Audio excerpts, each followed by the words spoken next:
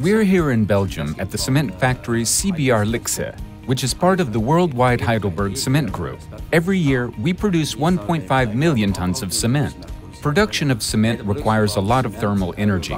The limestone we receive from the near quarry is heated to 1,450 degrees Celsius. Limestone is the basic material for producing cement, and it is a big challenge to capture the carbon dioxide from the pyro process. By our developed LEILAC process, the carbon dioxide from the limestone will not mix with combustion gases. That is a really unique pilot project, and the participation of SICK with measuring solutions is very important.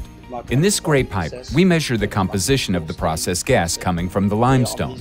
The combustion gases are analyzed separately. Here in this yellow pipe, we analyze oxygen, carbon monoxide, carbon dioxide, as well as their correlation in time. It is essential knowing the concentration of carbon dioxide, so we use devices from SICK for this measuring task.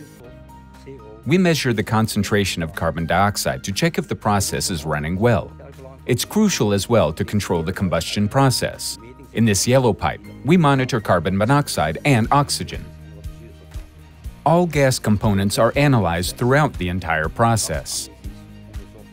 Our intention of this pilot project is to optimize the process in order to achieve an industrial-scale production, 20 times larger than we have it here right now.